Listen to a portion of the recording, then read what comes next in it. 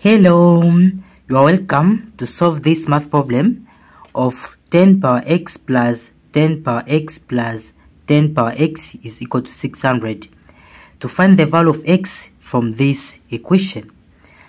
Now, solution.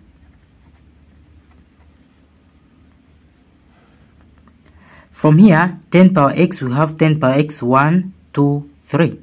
So this here is same as 3 times 10 power x is equal to 600.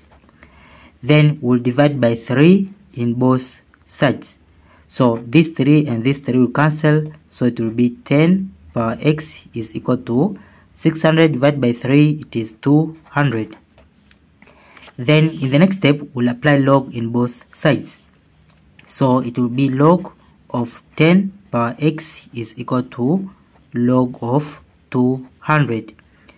Then from here, log of 10 power x, this here is in the form of log of a power n is equal to, this power of n will move to the base. So it will be n times log of a. So into here, this x here will move to the base. So it will be x times log of 10 is equal to log of 200. Then from here, log of 10 is equal to 1. So into here, log of 10, it is 1. So 1 times x, it is x is equal to log of 200. Then it will be x is equal to log of 200 is same as log of 2 times 100. Then it will be x is equal to log of 2 times 100. This part here is in the form of log of a times b, which is equal to log of a plus log of b.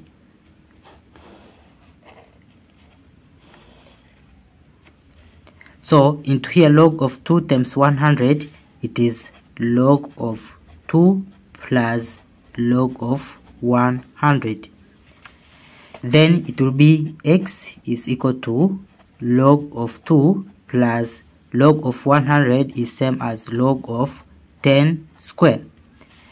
Then it will be x is equal to log of 2 plus, this square will move to the base, like using this form here, this rule here. So this square here will move to the base. So it will be 2 times log of 10. Then from log of 10 is equal to 1. So here, log of 10, it is 1. 1 times 2, it is 2. So it will be x is equal to log of 2 plus this 2. Then from this log of 2, log of 2, we know that log of 2 is equal to 0.301.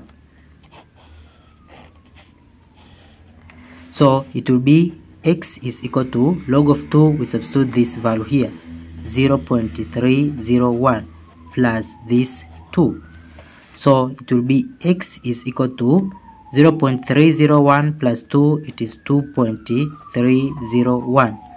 So this is the final answer for the value of x in this our problem. Thank you for watching. Don't forget these steps to miss out. Subscribe to my channel and see you in the next video. Bye bye.